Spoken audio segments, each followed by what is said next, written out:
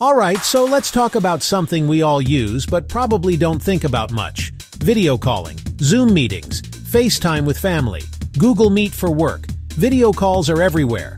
But have you ever wondered what's actually happening behind the scenes? Let me break it down. Your device's camera captures your image. Your microphone grabs your voice.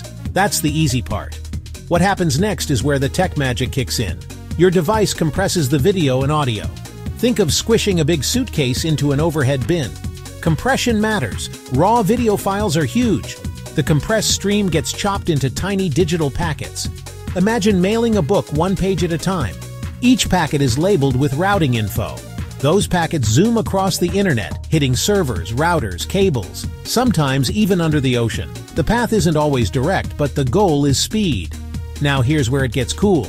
As packets arrive, your device puts them back together like a book. Then it plays the video and audio for the other person. If packets are late or out of order, the app smooths things out. Ever notice the video gets blurry or the sound cuts out? That usually means packets were lost or delayed. The app lowers video quality to keep things running, kind of like switching to a lower gear on a bike, capturing, compressing, sending, reassembling. All of it happens in milliseconds, so you can chat face-to-face almost instantly, anywhere in the world. So next time you're in a video meeting, remember, there's a lot of tech behind the scenes, making it feel effortless. And now you know exactly how it works. Thanks for watching. Catch you in the next one.